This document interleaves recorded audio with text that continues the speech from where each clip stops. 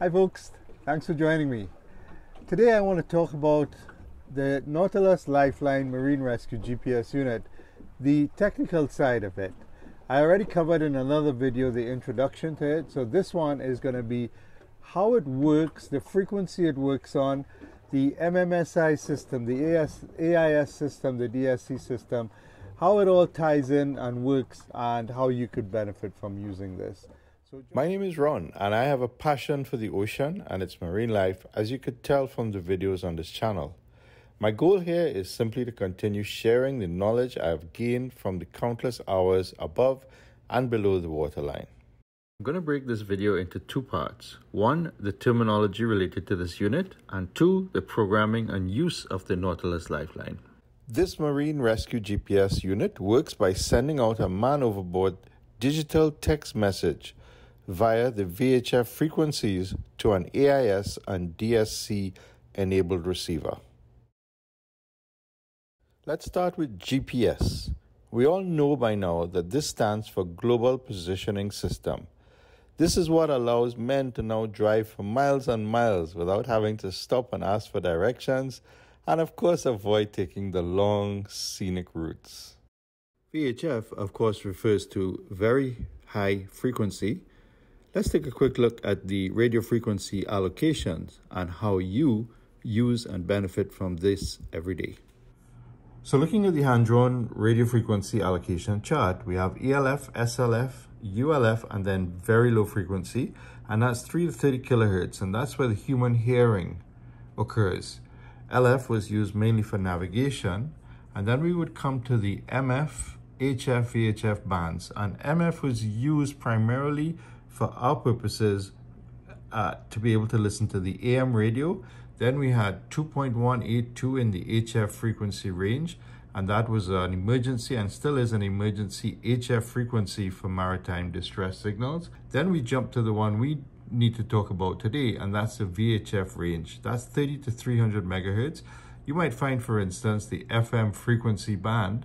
Some of you still listen to the FM radio in your car, I think. Between 88 to 108 megahertz. The aircraft would communicate with the tower or aircraft to aircraft between 118.1 and 123 megahertz. And then you have the marine channels, and that would be channel 16, for example, is found at 156.8 megahertz.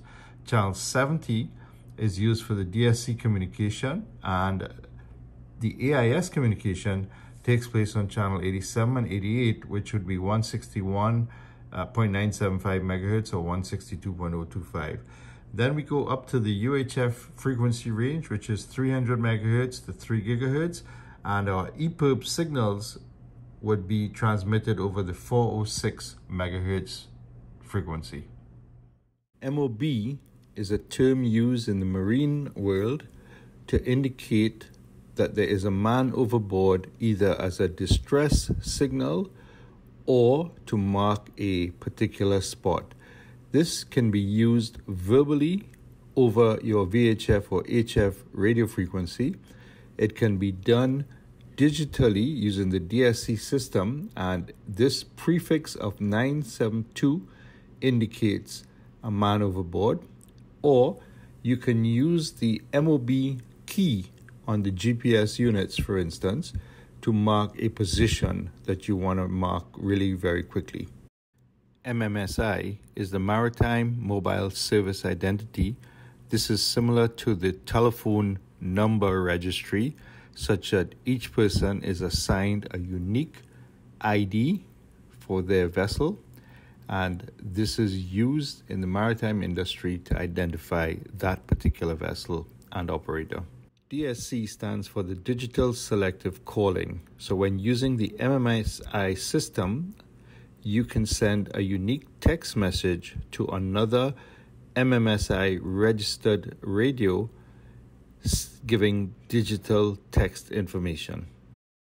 AIS stands for Automatic Identification System, especially the larger ocean-going vessels and or a passenger vessel will always have this identification number, and other vessels will automatically receive transmissions over the VHF frequencies and therefore know where the ship is, the course it's on, the heading, the speed, and so on.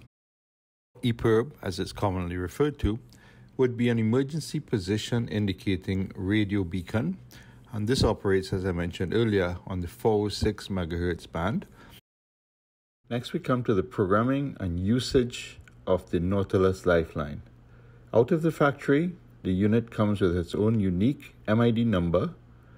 All the user would need to do is insert the batteries and simply press the help button to send out a 972 coded man overboard message to all ships using the AIS system.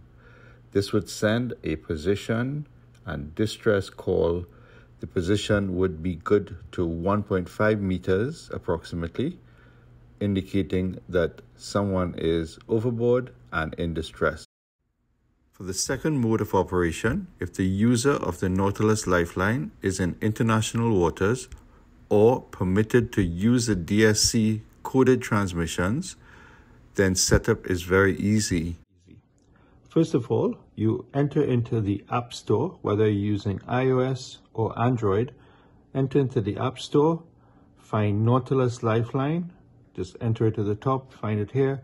I already have it installed, so I'll open it and it'll ask you for your serial number. Now your serial number is located here, so I'll just put that in quickly. So we got, remember, my serial number is different from your own. You must enter the number that you have, not my number here. When you try to sync them, it will not work. Press next to continue. I'm going to choose international. If you use in Canada or Europe, you can't use the DSC function because of their local regulations. So I'm going to go to international. You have a choice of AIS and DSC, AIS only or DSC only, or USA. The recommendation is to just use international, which I'll click on. Enter the ship MMSI. I'll put in the numbers 000 to clear the MMSI to show you how it'll work without a ship's MMSI number inserted. We'll do that in the next step. So click next. There we go, international. Ship's MMSI is 00 and so on. Declare it. Turn on your marine rescue GPS unit. So we're going to open the unit. Press the blue button to turn it on. You'll hear click, click, it's on. Now what we want to do is we want to shield it from direct sunlight. I've got sunlight here, but I'll sort of shield it like that. Hold your mobile device, that's this, over the marine rescue about 2 to 6 inches away at the antenna pocket. So I'm going to be pointing it in here. You can see the chip in there. That'll read it. And I'm going to be using the light from my mobile phone, smartphone, to program that. So the information is in here already. So let's see how we could best do this.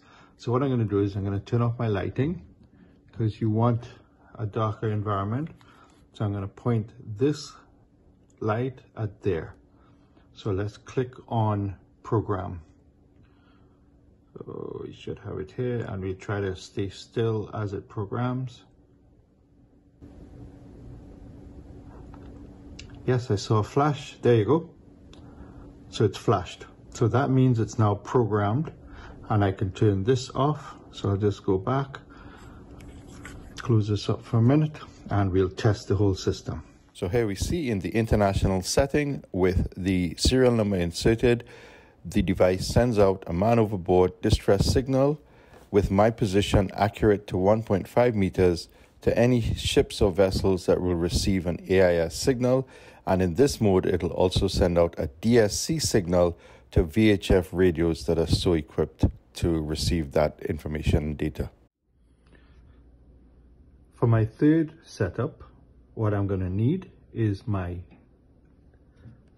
VHF radios MMSI registered number. Each country is different, and you can have a different registration as per your country guidelines. You'll have to check that. So I'm going to enter and open the Nautilus GPS app. I'm going to open my Nautilus Lifeline unit. I'm going to need this. I'm going to turn it on one time. Enter your serial number. So of course, if you're starting from scratch, I would enter 171987257.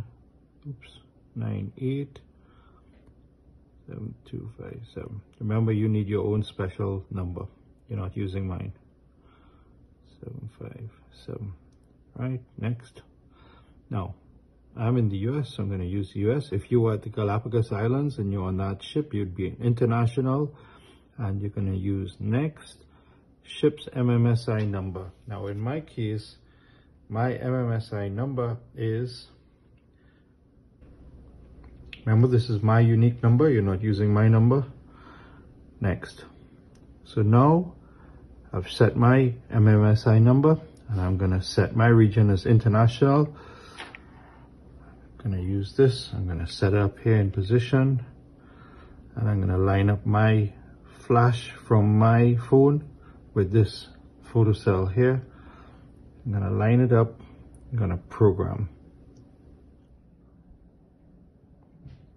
Right, I got a flash. Okay, so let's test it now. So we do have the flashing indicating it's sending a call, and you can see on my radio I am getting the call directly from my marine unit. So here's an example of the usage of this marine rescue GPS unit as a self-reliant diver, sometimes doing advanced dives. I will be diving the Juno ledge. You can see it indicated on the chart that I provided, and this is courtesy Navionics application on my phone. And here I'm doing the ledge where it's washed by the Gulf Stream currents. So my buddy, who's the captain on the boat, will be following my dive float on the surface. If for whatever reason I'm separated, then when I surface, if the boat is not over me, I can press the distress signal. The message will first be relayed to my VHF radio that you see pictured here, and the dive captain will then know that I am located at the coordinates indicated. He can come over, pick me up.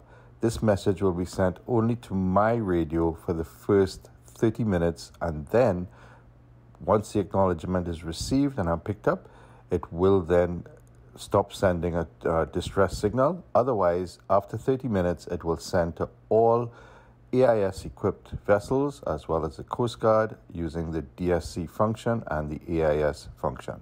Thanks for looking. I do hope that you found the info in this video useful, and if so, please consider giving it a thumbs up and consider sharing it with your buddies and subscribing even to the channel. If you have any questions, any comments, feel free to leave it in this section below, and I'll be sure to get back to you on them. I do want to say a special hello and shout out to a couple guys.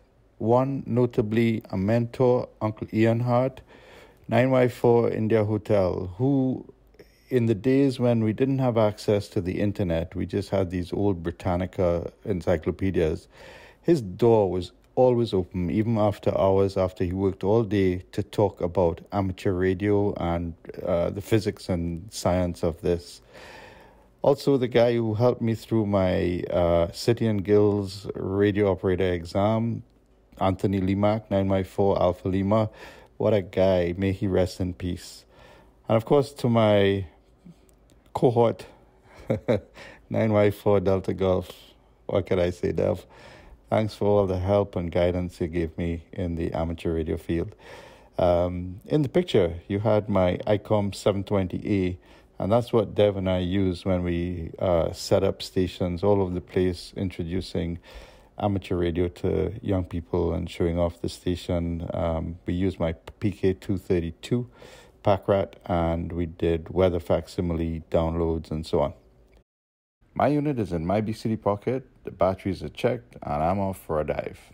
Take care and see you soon.